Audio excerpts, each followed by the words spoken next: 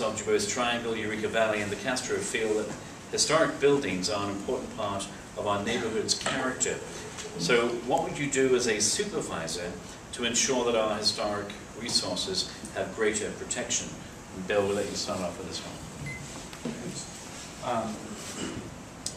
I think it's critical to our neighborhoods as well to keep these historic places intact, up to date, and functioning. I would do everything possible to make sure we do not lose the charm and character of our neighborhoods. I think it's part of the reason we drive tourism here. I think it's part of the reason we all live in this neighborhood. So it would be extremely, extremely important to me to keep that character of the neighborhood. So anything possible, really. Wonderful. Rebecca? Originally, the LGBT Center was supposed to be completely modern. There was supposed to be no Victorian facade.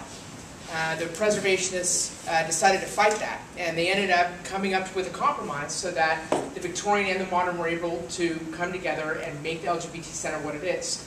That's how I see preservation. You got to be able to work with both sides of an issue, bring people together, come to some sort of consensus, and then make it happen. And it's got to be on a case-by-case basis. Preservation is also important. Rafael. One of the most important things local government deals with is land use, and historic preservation is a pretty critical part of that. I think in neighborhoods around District 8 in the city right now, some areas are looking for historical resource surveys to identify the historic resources that exist in the neighborhood. I think one thing that a supervisor can do is be an advocate for those surveys, get them done, completed, and figure out a way to incorporate them into the planning and development process. You cannot simultaneously promote historic preservation and be unwilling to affect what's being developed. And Scott.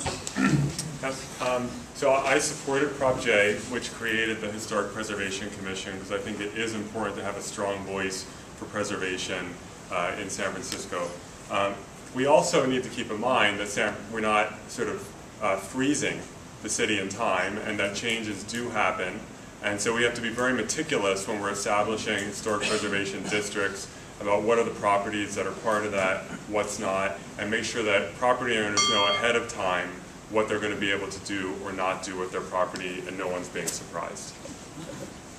All right.